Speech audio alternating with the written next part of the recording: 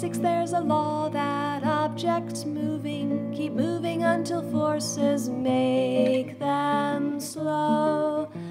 Of all the laws in the world of physics, this one you should surely know. A second law was added by Sir Isaac. Resultant force produces change.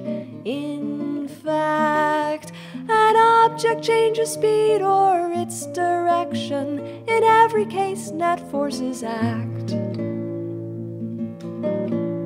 His third law deals with objects that are touching. Well, actually, they never touch, you see. But still, they push the same on one another. How can that be? How can that be?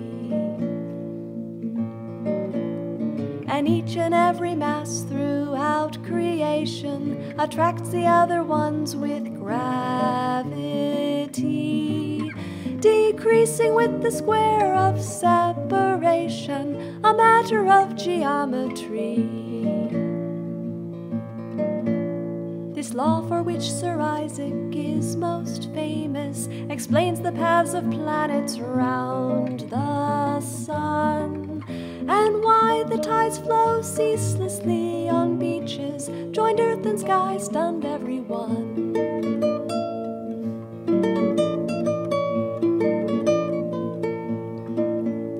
200 years and more these laws were tested. In every time and place they checked out right, until young Einstein dared to dream of moving as fast as light. Oh, he was bright.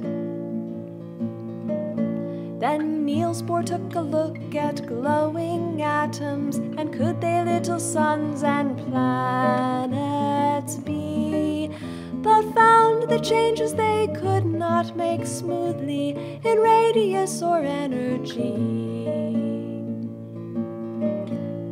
And soon it seemed that chance controls the electrons, that probability rules everywhere. Though Einstein never found this to his liking, does God throw dice? Doesn't he care?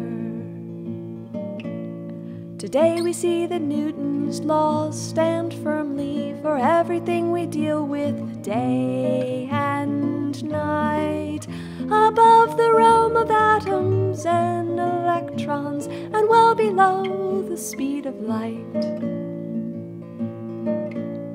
So learn them well and they'll solve all your problems. Well, not all, but certainly a lot. All problems you might have involving forces, remember, well, forget them not.